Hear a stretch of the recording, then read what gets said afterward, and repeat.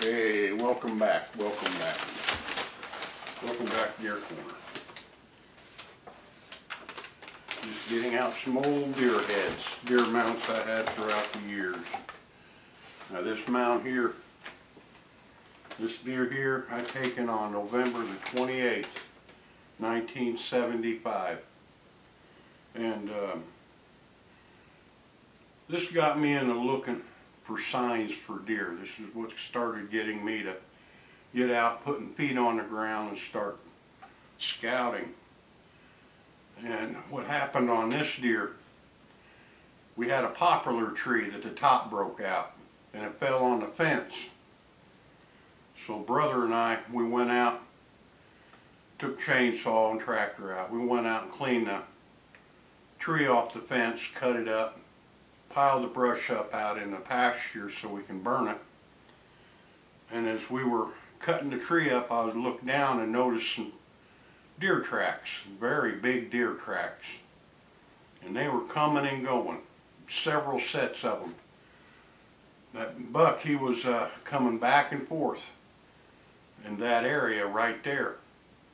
And like I said, this is the one that got me started in signs because, see, we had no internet. Nothing on the TV, no video back then, nothing. And that's what got me going in looking for deer signs and what to look for. I had to learn on my own.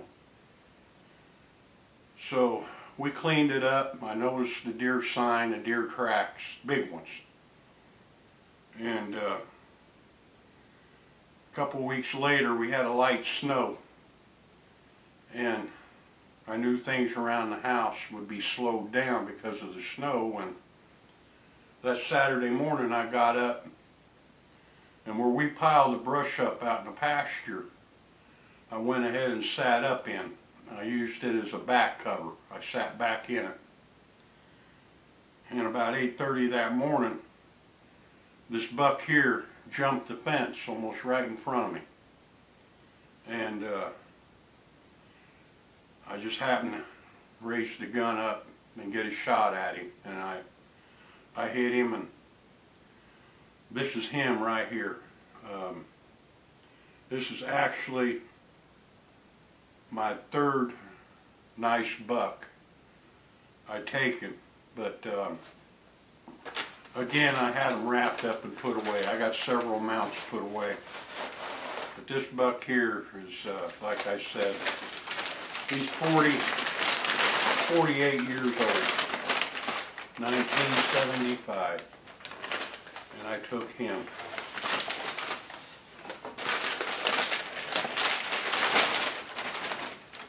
But he hopped the fence right in front of me. And I slowly raised the gun up and got a shot.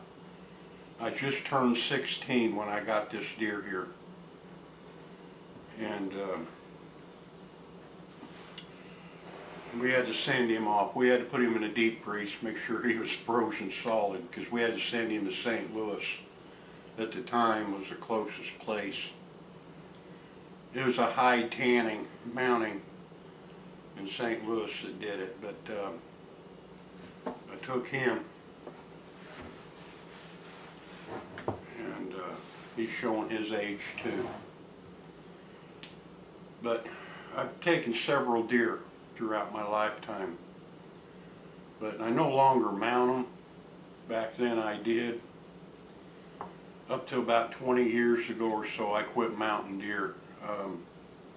Basically I ended up with so many mounts I didn't know what to do with them. I ended up putting them away. But that's how I got started in deer and deer signs and scouting.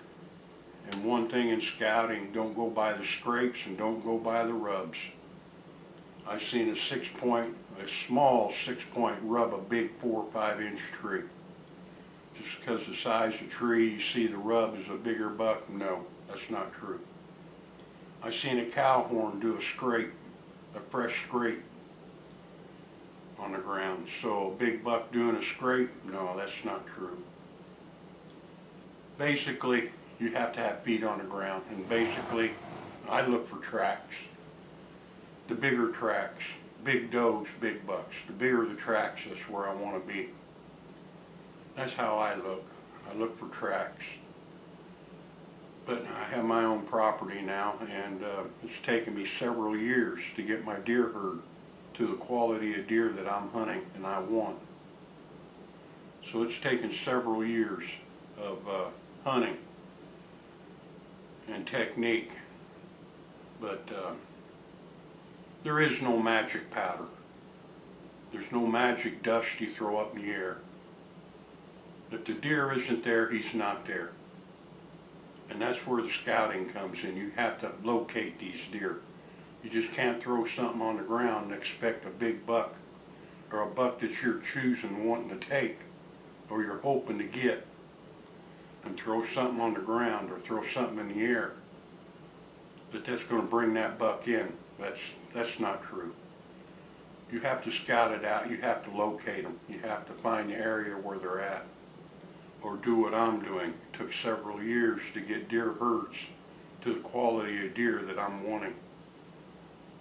But I'm just bringing you along and just showing you 50 years of hunting, 50 years of experience, and my own learning on know-how, what to look for, bring deer and quality of deer in. But again, if you're in the woods, be safe. You'd rather be safe than sorry, because things do happen. And when you're out there scouting, like I say, look for the tracks. Don't look for the rubs. Don't look for the scrapes. Find the biggest tracks you can find, whether they're does or bucks. Look for the largest tracks. That's where you're going to find the largest deer, because they'll leave a large track. And hope to see you again. Go ahead, leave me a comment. Go ahead and subscribe. I'll get back with you. But these two deer right here, 50 years of hunting. And I haven't missed a year since. I've taken 2, sometimes 3 deer a year. When you do the math, that's 125 to 150 deer I have taken so far in my lifetime. And I enjoy hunting. I just enjoy deer hunting. I enjoy getting out and getting it done. So thanks for coming along, and hope to see you again. Y'all have a good evening.